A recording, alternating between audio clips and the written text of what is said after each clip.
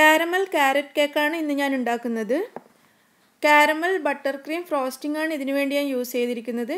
കൂടാതെ അതിൻ്റെ മുകളിൽ കാരമൽ ബട്ടർ സോസും കൂടി ഉപയോഗിച്ചിട്ടുണ്ട്. ഇതെങ്ങനെ ഉണ്ടാക്കുന്നതെന്ന് നമുക്ക് നോക്കാം. ആദ്യം തന്നെ നമുക്ക് കേക്കിൻ്റെ ബാറ്റർ റെഡിയാക്കി എടുക്കാം.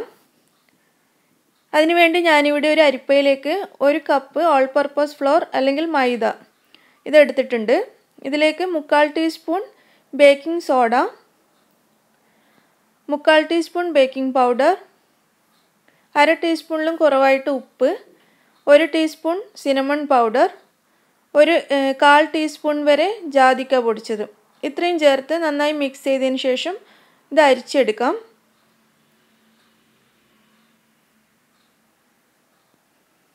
ഈ പൗഡർ ഞാനിവിടെ അരിച്ചെടുത്ത് വെച്ചിട്ടുണ്ട്. ഇത് മാറ്റി വെക്കാം.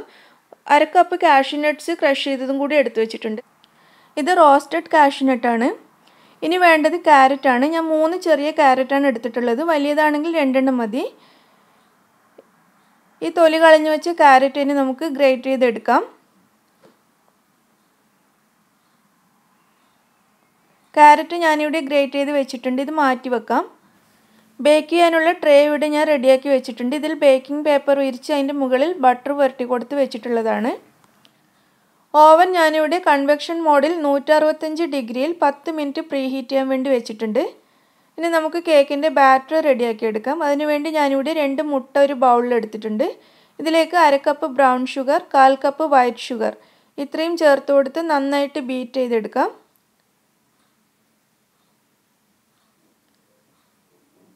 ഒരു നല്ല ക്രീമി പരുവത്തിലേക്ക് ഇത് ബീറ്റ് ചെയ്തെടുക്കണം. ബ്രൗൺ ഷുഗർ നിങ്ങളുടെ കയ്യിൽ ഇല്ലാന്നുണ്ടെങ്കിൽ 1/4 കപ്പ് വൈറ്റ് ഷുഗർ ചേർത്താൽ മതി. ബ്രൗൺ ഷുഗർ ഒഴിവാക്കാം.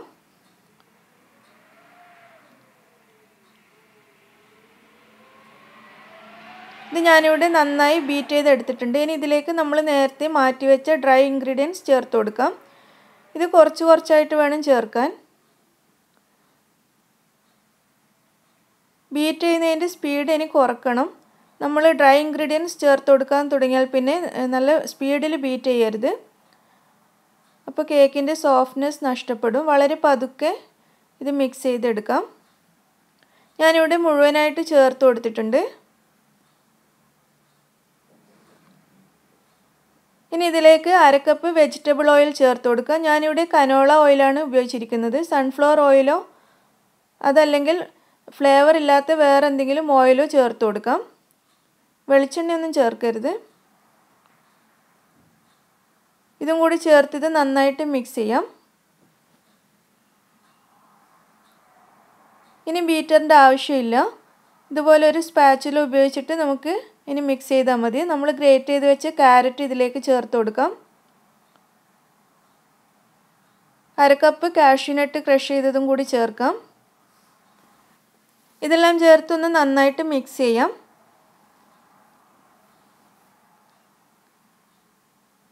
ഈ ഒരു പരുവത്തിലായിരിക്കണം ഇതിൻ്റെ ബാറ്റർ ഇരിക്കുന്നത്. അധികം ലൂസാവാൻ പാടില്ല.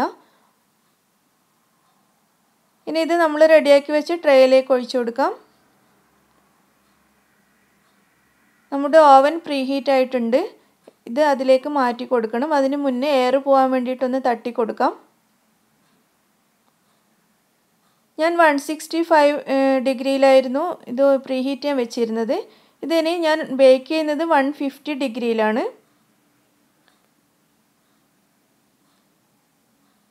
25 മിനിറ്റ് ബേക്ക് ചെയ്യാം. ചെറിയ കേക്കായതുകൊണ്ട് 25 മിനിറ്റ് കൊണ്ട് തന്നെ റെഡിയാവും. കേക്ക് ഇവിടെ റെഡിയായി കഴിഞ്ഞു. കറക്റ്റ് 25 മിനിറ്റ് ആവശ്യം വന്നുള്ളൂ. ഇതിനെ ഒരു വയർ റാക്കിലേക്ക് തണുക്കാൻ വേണ്ടി നമുക്ക് മാറ്റാം.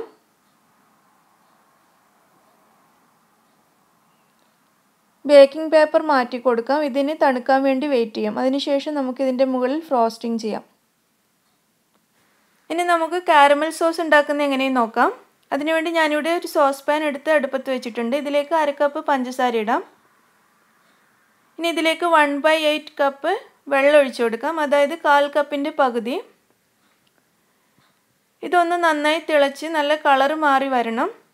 ഒരു ഗോൾഡൻ ബ്രൗൺ കളറായി വരുമ്പോൾ നമുക്കിതിലേക്ക് ക്രീം ആഡ് ചെയ്യേണ്ടതാണ്. പഞ്ചസാരയുടെ കളറ് ചേഞ്ച് ആവുന്നുണ്ട്. ഇതിപ്പോൾ നല്ലൊരു ഗോൾഡൻ ബ്രൗൺ കളറിലായിട്ടുണ്ട്. ഇത് നമുക്ക് അടുപ്പത്തു നിന്ന് താഴെ ഇറക്കി വെച്ചിട്ട് ക്രീം ചേർക്കാം. ഇതിലേക്ക് ഞാൻ 1/4 കപ്പ് വിപ്പിംഗ് ക്രീമാണ് ഒഴിച്ചു കൊടുക്കുന്നത്. ഫ്രഷ് ക്രീം വേണമെങ്കിലും ചേർക്കാം. ക്രീം ചേർത്തതിന് ശേഷം ഇത് നന്നായിട്ട് മിക്സ് ചെയ്യണം. പെട്ടെന്ന് തന്നെ മിക്സ് ചെയ്യാൻ നോക്കണം.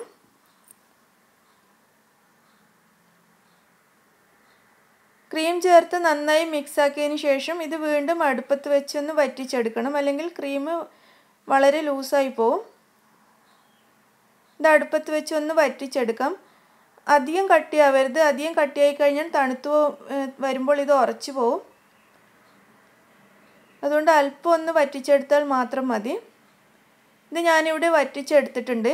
ഇനി ഇതിലേക്ക് 1.5 ടേബിൾ സ്പൂൺ ബട്ടർ ചേർത്ത് കൊടുക്കാം.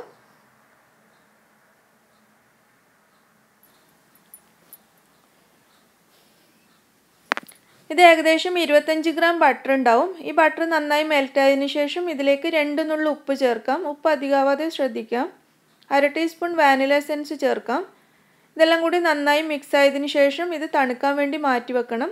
നന്നായി തണുത്തതിന് ശേഷം മാത്രമേ ഇത് ക്രീമിൻ്റെ മുകളിൽ ചേർക്കാവൂ, അല്ലെങ്കിൽ ക്രീമും കൂടി മെൽറ്റായി പോവും. ഇത് മാറ്റി വെക്കാം. നമുക്കിനി കാരമൽ ക്രീം ഫ്രോസ്റ്റിംഗ് ഉണ്ടാക്കാം. അതിനുവേണ്ടി ഞാനിവിടെ 1.5 കപ്പ് വിപ്പിംഗ് ക്രീം എടുത്തിട്ടുണ്ട്.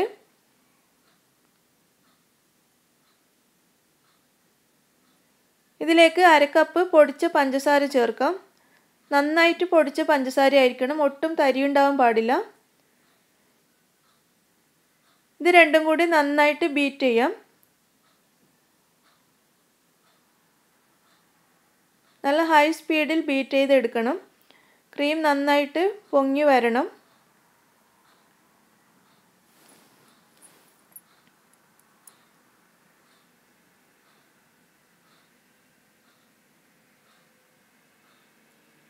ക്രീം ഇവിടെ റെഡിയായി കഴിഞ്ഞു. ഇത്രയും കട്ടിയിലായിരിക്കണം കേക്കിന് വേണ്ടിയിട്ടുള്ള ക്രീം ബീറ്റ് ചെയ്തെടുക്കാൻ. നമുക്കിത് സ്റ്റാൻഡിൽ നിന്ന് മാറ്റാം. ഇനി ഇതിലേക്ക് 1/2 ടീസ്പൂൺ വരെ വാനില എസൻസ് ചേർത്ത് കൊടുത്ത് മിക്സ് ചെയ്യാം. ഇനി ഇതിലേക്ക് നമ്മൾ നേരത്തെ റെഡിയാക്കി തണുക്കാൻ വെച്ച കാരമൽ സോസ് 4 ടേബിൾ സ്പൂൺ ഒഴിച്ചു കൊടുക്കാം.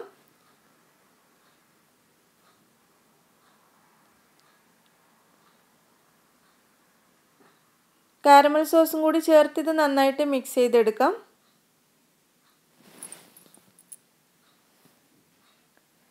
നമ്മുടെ കാരമൽ ക്രീം ഫ്രോസ്റ്റിംഗ് ഇവിടെ റെഡിയായി കഴിഞ്ഞു. ഇനി ഇത് കേക്കിലേക്ക് അപ്ലൈ ചെയ്യാം. കേക്ക് ക്രീം പുരട്ടുന്നതിന് മുന്നേ നമുക്ക് കട്ട് ചെയ്തെടുക്കാം. അതിനുവേണ്ടി ഞാനിവിടെ ഒരു സ്കെയിൽ വെച്ച് കേക്കിൻ്റെ മെഷർമെൻ്റ് എടുത്ത് അതിൻ്റെ അളവിൻ്റെ നേർ പകുതിക്ക് വെച്ചിട്ട് ഈ ടൂത്ത് പിക്ക് കുത്തി കൊടുക്കുകയാണ്. എൻ്റെ കേക്ക് ഇപ്പോൾ 1 ഇഞ്ചാണുള്ളത്. ഞാൻ 1/2 ഇഞ്ചിലേക്ക് ഇതുപോലെ ടൂത്ത് പിക്ക് കുത്തി കൊടുക്കുകയാണ്. നിങ്ങളുടെ കേക്ക് എത്ര ഇഞ്ചാണ് ഉള്ളതെന്ന് വെച്ചാൽ അതിൻ്റെ നേർ പകുതി എടുത്തിട്ട് ഇതുപോലെ ടൂത്ത് പിക്ക് കുത്തി കൊടുക്കാം. ഈ കേക്ക് നല്ല ഷേപ്പിൽ മുറിച്ച് കിട്ടാൻ വേണ്ടിയിട്ടാണ് ഇങ്ങനെ ചെയ്യുന്നത്. നേർ പകുതിയായിട്ട് ഒട്ടും വളവൊന്നും ഇല്ലാതെ നമുക്ക് മുറിക്കാൻ പറ്റും ഇങ്ങനെ ചെയ്യുകയാണെങ്കിൽ. അതിന് വേണ്ടിയിട്ടാണ് ഇങ്ങനെ ചെയ്യുന്നത്. ഞാൻ ഈ കേക്കിൻ്റെ എല്ലാ ഭാഗത്തും ഇതുപോലെ ടൂത്ത് പിക്ക് കുത്തി കൊടുത്തിട്ടുണ്ട്. ഇനി ഒരു നൂല് വെച്ച് ഈ ടൂത്ത് പിക്കിൻ്റെ മുകളിൽ കൂടി നമുക്ക് വലിച്ച് ഈ കേക്ക് കട്ട് ചെയ്യാം. ഇതുപോലെ നൂല് എല്ലാ ഭാഗത്തേക്കും വെച്ച് കൊടുത്ത് വലിച്ചെടുത്ത് കട്ട് ചെയ്യാം. അപ്പോൾ നമുക്ക് ഒരേ ഷേപ്പിലുള്ള 2 പീസ് കേക്ക് കിട്ടും. ഞാനിതിവിടെ കട്ട് ചെയ്തെടുത്തിട്ടുണ്ട്. നിങ്ങൾക്ക് കാണാൻ പറ്റുന്നുണ്ടാവും. നല്ല ഷേപ്പിലാണ് ഒരേ അളവിൽ നമുക്ക് ഈ കേക്കിൻ്റെ പീസ് കിട്ടിയിരിക്കുന്നത്. ഇനി നമുക്ക് ഈ കേക്കിലേക്ക് ക്രീം ചെയ്യാൻ തുടങ്ങാം. അതിനുവേണ്ടി ഞാനിവിടെ 2 പീസ് അലൂമിനിയം ഫോയിൽ എടുത്തിട്ടുണ്ട്. അലൂമിനിയം പീസ് 2 പീസായിട്ട് തന്നെ വെക്കാൻ ശ്രദ്ധിക്കുക. ഇതിൻ്റെ മുകളിലേക്ക് നമുക്ക് 1 പീസ് കേക്ക് വെച്ച് കൊടുക്കാം. നമ്മളുണ്ടാക്കിയ ക്രീമിൽ നിന്നും കുറച്ചെടുത്ത് എന്ന് വെച്ചാൽ പകുതിയിലും കുറച്ചെടുത്തിട്ട് ഒരു 1/4 ഭാഗം ക്രീം എടുത്തിട്ട് ഇതിൻ്റെ മുകളിലേക്ക് ഇങ്ങനെ പുരട്ടാം.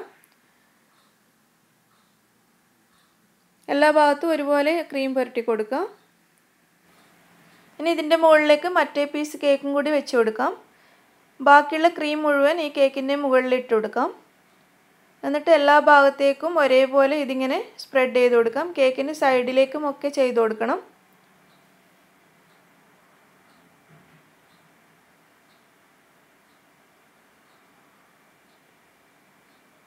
ഈ കേക്കിൻ്റെ എല്ലാ ഭാഗത്തും ഞാൻ ഈ ക്രീം സ്പ്രെഡ് ചെയ്ത് കൊടുത്തിട്ടുണ്ട്. ഇനി ഇതുപോലെ ഒരു ഷീറ്റ് കട്ട് ചെയ്തെടുക്കുക. ഈ നമ്മൾ പേപ്പറൊക്കെ വെക്കാൻ യൂസ് ചെയ്യുന്ന ഫയലില്ലേ, അതിൽ നിന്ന് ഞാൻ കട്ട് ചെയ്തെടുത്ത ഒരു കഷ്ണം ഷീറ്റാണിത്. നമ്മുടെ എക്സ്റേ ഫിലിമൊക്കെ പോലെയുള്ളൊരു ഷീറ്റ്. അത് കട്ട് ചെയ്തതിന് ശേഷം നന്നായി കഴുകി വൃത്തിയാക്കിയിട്ട് നമുക്ക് ഇതിന് വേണ്ടിയിട്ട് ഇത് യൂസ് ചെയ്യാം. ഈ കേക്ക് ക്രീം ചെയ്തതിന് ശേഷം ഇതുപോലെ സ്മൂത്ത് ആക്കാൻ വേണ്ടിയിട്ട് നമുക്ക് ഷീറ്റ് യൂസ് ചെയ്യാം. ഞാൻ പൊതുവേ ഇതുപോലെയാണ് ചെയ്യാറുള്ളത്. നിങ്ങൾക്കൊന്ന് ട്രൈ ചെയ്ത് നോക്കാം. വളരെ എളുപ്പമാണ്. നമ്മൾ കത്തി വെച്ചിട്ടൊക്കെ ചെയ്യുന്നതിനേക്കാളും എളുപ്പമായിട്ട് ഇതുപോലൊരു പ്ലാസ്റ്റിക് ഷീറ്റ് ഉപയോഗിച്ചിട്ട് നമുക്ക് ഈ കേക്കിനെ സ്മൂത്തൻ ചെയ്തെടുക്കാൻ സാധിക്കും. ഞാൻ ഈ ഷീറ്റ് ഉപയോഗിച്ച് ഈ ക്രീം ഇവിടെ അപ്ലൈ ചെയ്ത് കൊടുത്തിട്ടുണ്ട്. ഇനി നമുക്ക് ഇതിൻ്റെ അലൂമിനിയം ഫോയിൽ ഇതിൽ നിന്ന് മാറ്റി കൊടുക്കാം. ഇതുപോലെ വലിച്ചെടുക്കാനുള്ള എളുപ്പത്തിന് വേണ്ടിയിട്ടാണ് ഞാനിത് രണ്ടായിട്ട് കട്ട് ചെയ്ത് വെക്കാൻ പറഞ്ഞത്. ഇനി ഇതിൻ്റെ സൈഡിലേക്ക് കുറച്ച് ക്രഷ് ചെയ്ത കാഷ്യൂ നട്ട്സ് ഇതുപോലെ ഒട്ടിച്ചു കൊടുക്കാം. ഒരു ഭംഗിക്ക് വേണ്ടിയിട്ടാണ്. ഇതിൻ്റെ 4 സൈഡിലും ഞാൻ കാഷ്യൂ നട്ട്സ് ഒട്ടിച്ചു കൊടുത്തിട്ടുണ്ട്. ഇതിൻ്റെ മുകളിൽ ഇനി നമുക്ക് നമ്മൾ നേരത്തെ ബാക്കി വെച്ച കാരമൽ സോസ് ഒഴിച്ചു കൊടുക്കാം. കേക്കിൻ്റെ എല്ലാ ഭാഗത്തേക്കും കാരമൽ സോസ് ഒഴിച്ചു കൊടുക്കുക. പിന്നെ താഴേക്ക് ഒഴുകി ഇറങ്ങുന്ന രീതിയിൽ സൈഡിലേക്കും അല്പം ഒഴിക്കാൻ ശ്രദ്ധിക്കുക. ഈ കാരമൽ സോസ് ഇങ്ങനെ ഒഴുകി ഇറങ്ങുന്നത് കാണുമ്പോൾ തന്നെ നമുക്ക് കഴിക്കാൻ വേണ്ടി തോന്നും. അത്രയും ഭംഗിയല്ലേ അതിൻ്റെ കളറും ഇതൊക്കെ കാണാൻ വേണ്ടിയിട്ട്. ഇങ്ങനെ എല്ലാ സൈഡിലേക്കും താഴേക്ക് ഒഴുകി ഇറങ്ങുന്ന രീതിയിൽ സൈഡിലേക്കും ഒഴിച്ചു കൊടുക്കാം. മുകളിൽ എല്ലാ ഭാഗത്തേക്കും ഒഴിച്ചു കൊടുത്ത് സ്പ്രെഡ് ചെയ്ത് കൊടുക്കണം. എല്ലാ ഭാഗത്തേക്കും ഈ ഷീറ്റ് വെച്ച് എല്ലാ ഭാഗത്തേക്കും നമുക്കൊന്നിത് സ്പ്രെഡ് ചെയ്ത് കൊടുക്കാം. സോസ് ഒഴിച്ചതിന് ശേഷം അല്പം കാഷ്യൂ നട്ട്സ് ഇതിൻ്റെ മുകളിൽ വെച്ച് കൊടുക്കാം. ഒരു ഭംഗിക്ക് ഞാൻ വെച്ചു എന്നേ ഉള്ളൂ, ഓപ്ഷനിലാണ്. നമ്മുടെ കാരറ്റ് കാരമൽ കേക്ക് ഇവിടെ റെഡി ആയി കഴിഞ്ഞു. വളരെ സോഫ്റ്റ് ആയിട്ടുള്ള വളരെ ടേസ്റ്റി ആയിട്ടുള്ള കേക്കാണ്. എല്ലാവരും ട്രൈ ചെയ്ത് നോക്കൂ. ഉണ്ടാക്കി നോക്കിയിട്ട് എൻ്റെ അടുത്ത് അഭിപ്രായം പറയൂ. അതുപോലെ ഇഷ്ടമായെങ്കിൽ നിങ്ങൾ ഷെയർ ചെയ്യുക, ലൈക്ക് ചെയ്യുക. അതുപോലെ സബ്സ്ക്രൈബ് ചെയ്യാത്തവരാണെങ്കിൽ സബ്സ്ക്രൈബ് ചെയ്യണം. Thank you.